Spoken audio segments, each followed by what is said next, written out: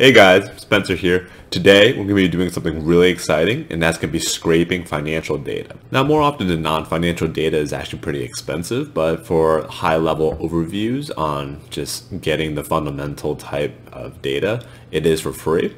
We'll be comparing two different sites, Yahoo Finance and Financial Modeling Prep, and why I prefer one over the other and why you should be using one over the other. If you're a new viewer to my channel, first of all, welcome. I do financial videos and data related videos such as machine learning, data analytics, data science, even data engineering stuff. And I do a video every week. So if you like what you see, please make sure you give me a thumbs up and subscribe, turn on the notification bell. That really helps out for this channel. Without further ado, let's get back to the video. So for those who are diving deep into the financial realm, in terms of free resources, instead of using like Icon from Thomson Reuters or using Bloomberg terminals, because those require a ton of money and a fixed cost. So for those who don't have a lot of money under their floorboards, so to say, these two websites are incredible in order for us to have access to freely accessible data. But I prefer the financial modeling prep over Exxon, and this video explains why and how we can actually extract such data. So one of the companies that we will be utilizing or just taking a look at would just be Exxon, and the ticker is XOM, but for the Exxon company. As you can see, one of the really cool benefits of both of these websites is that they have financial statements, quarter financials, financial ratios. You can look at your statistics, which is very similar to what they have over here. But I will go more into depth as to why I prefer financial modeling prep over that of the Yahoo Finance. So Yahoo Finance is actually taking away many of the really nice perks and requiring you to pay upfront in order to access more of their data. They're slowly stripping away access from their financial statements. For instance, you have to pay some premium to have more than like 4 years, whereas over here, the financial modeling prep, you don't have to pay up to 5 years in terms of 5 years worth of data, or 20 quarters, so to say. So, and also financial modeling prep has an API that is associated with scraping this type of data if we want to access certain financial ratios, for instance. Whereas the Yahoo Finance, it's very messy. You can use the same technique that I'll be using in this video, just web scraping from a particular website and just like plugging in the tickers in here and then what type of statement you would want, like financials or income, balance, etc. But we would be doing that over here. But financial modeling prep, they have a really neat API, so you can go and get any of these values, financial growth, etc. We will be going more into depth on how to do this. But one of the starters you're going to need is you have to create an account, which is totally for free. You can create like a Gmail or something like that, hook it up with this particular website, and you're going to need an API key. And I guess for privacy reasons, I'm not going to be showing your my API key, but one way to do it is just to look over here, select which plan that you're going to be a part of, select the plan, and you will be given a generated API key when you are going to be calculating your stuff. And this is my API key right here, but for obvious reasons, this is going to be blotted out. But you'll be creating a secrets file or a key file in your Python scripts, and you'll just be reading this in, and you will be generating this as a part of your URL. So if we want to look at Apple, for instance, this is where our API key will exist. And this is where all of our data that we can scrape. This is in a dictionary format, and we'll be converting this to a CSV file or an Excel file in a tabular format. So I went ahead and I generated my key.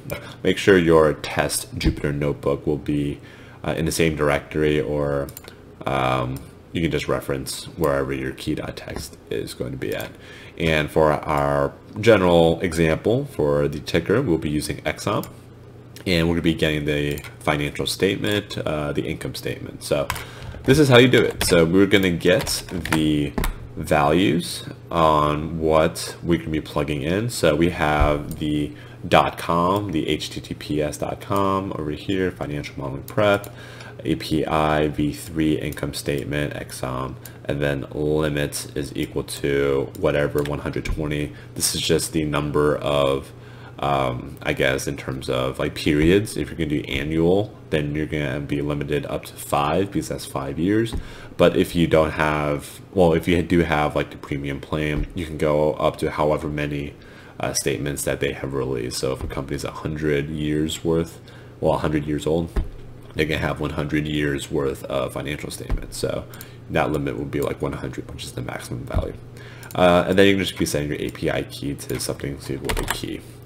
But yeah, okay, so we are now going to be using this website, the URL, and we're just going to be plugging in values. Now for testing purposes, we're just going to be using exam over here as our target company that we'll be playing around with. And we are going to be getting the as many years as possible. Since we're only limited to 5, our data will only go up to 2015. And now once we get our link from our income statements, we just copy the link over here so that we have a referent to reference to when we are plugging in our inputs to get whatever output that we may want from the API that Financial Modeling Prep has so kindly given us. That's okay. So once we have our link, let us now break this up into components. So the very first thing I like to do is that I just look for consistency. Since in the API for Financial Modeling Prep, I know that this piece right here is always going to be the same thing. And I'll just label this as URL. And once our URL has been completed, we are now going to be plugging in a bunch of points or a bunch of inputs on what we are going to be having over here. And we will just do this via the request package and some string manipulation. So this is what this will look like. So we have R, let's just label this as requests. We'll be calling the request package, and we're getting the get function. And the get is essentially just getting information from a given website. That's all it really is. So it's essentially extracting whatever I guess like data that is stored within that website, and returns it into the request object. So we'll be playing around with the string manipulation, and what I mean by that is that we are going to be passing in values. So this first part is URL.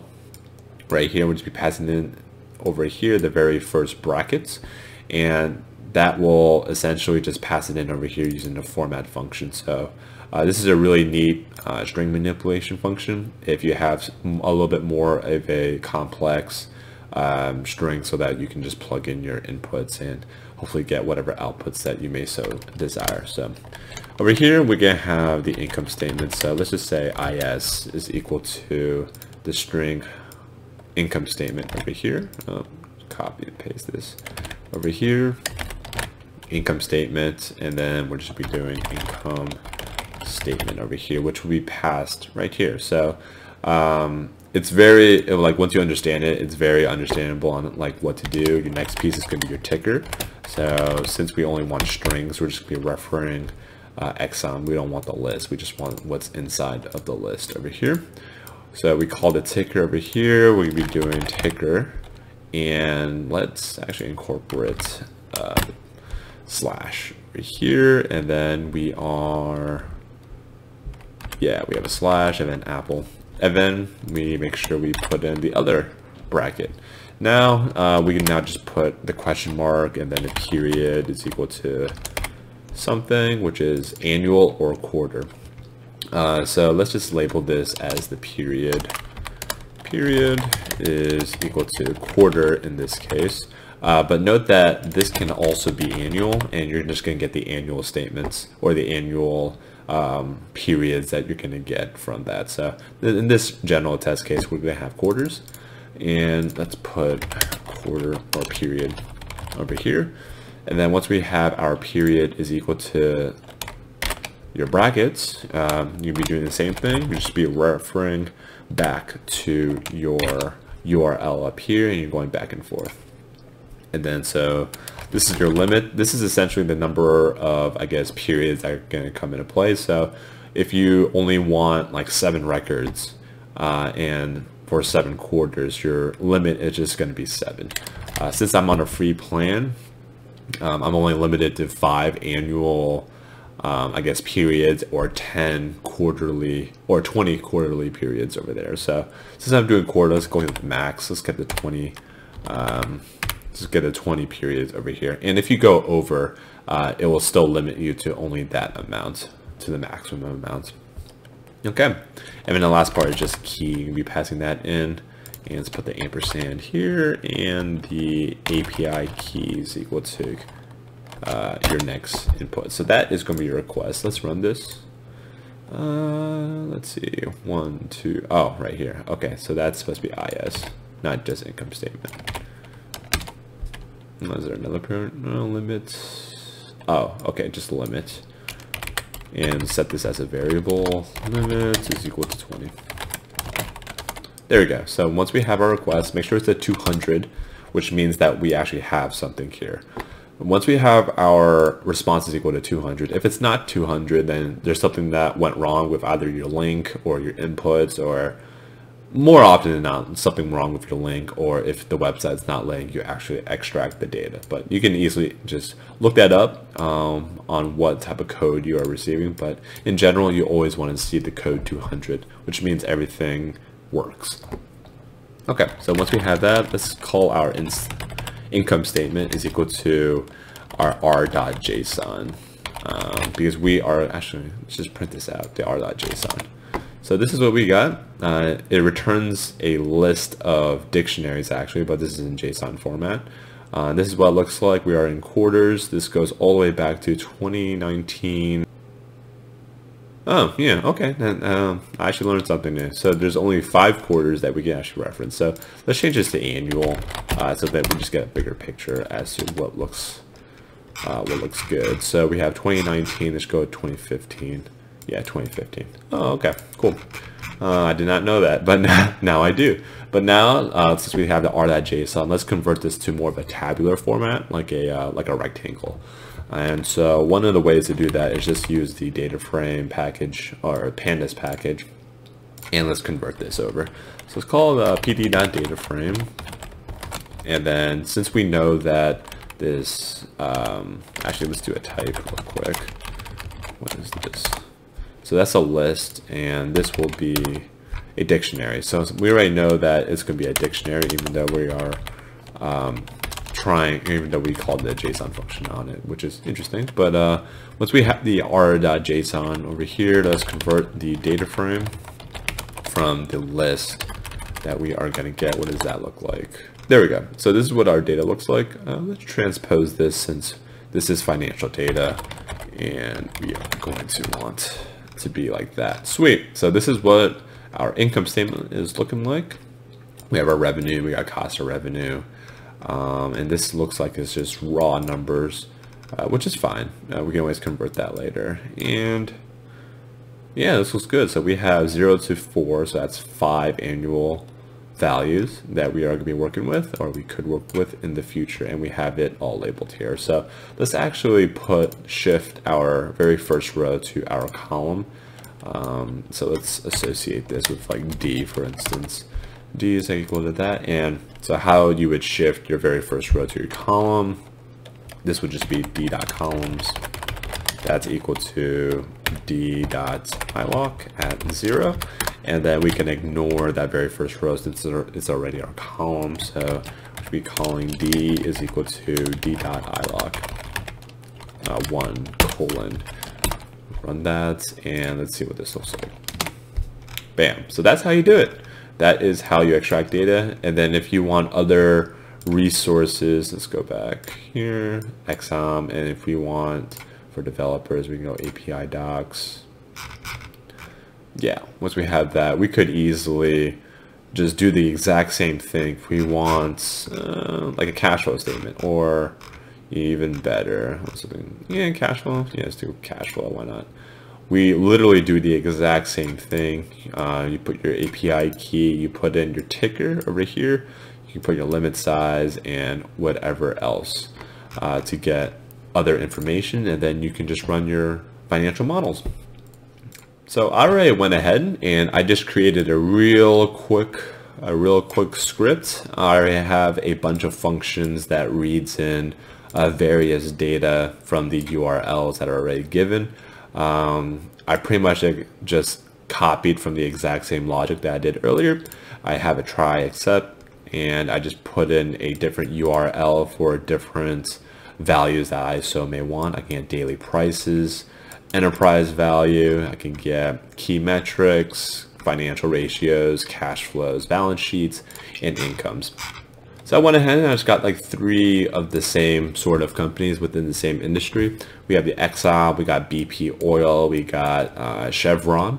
And what I'm doing here, I'm just iterating through the tickers using all these functions, as I mentioned earlier, to do whatever you would like. And yeah, let's actually just run this. Just do Python, your financial data scraping, and this should return you the data sets of your choosing. So let us take a look at that. I'll pull that on over, and it's under, we have Exxon, we got BP, got CVX. Bam. So we have all 3 of these files. Note that they are very similar. We have essentially all we would like. We can expand this out. So we have symbols, we got the revenue for income, we got our balance sheet stuff, we got everything, we got your cash flows. And note that each website has different values, like different ways of calculating certain ratios, for instance, like price to earnings or EBIT or EBITDA, etc. So one of the really neat things about using this particular website, Financial Modeling Prep, is that they actually tell you how they calculated certain metrics. So it's a lot. It gives you like a less strain on how they're calculating that and how they came up to that particular value. We got daily prices over here. Yeah. Okay, and then we have our enterprise value if you want to use that for your fundamental value analysis. I'm glad to see that you made it to the end of this video. It was quite long and arduous, but here we are. So hopefully this video gave you some more insight on how to access free data to do whatever you would like related to the financial industry. So if you really liked it, make sure you leave a like, notify yourself by clicking on that subscribe button, and I will see you in the next one. Thank you for watching.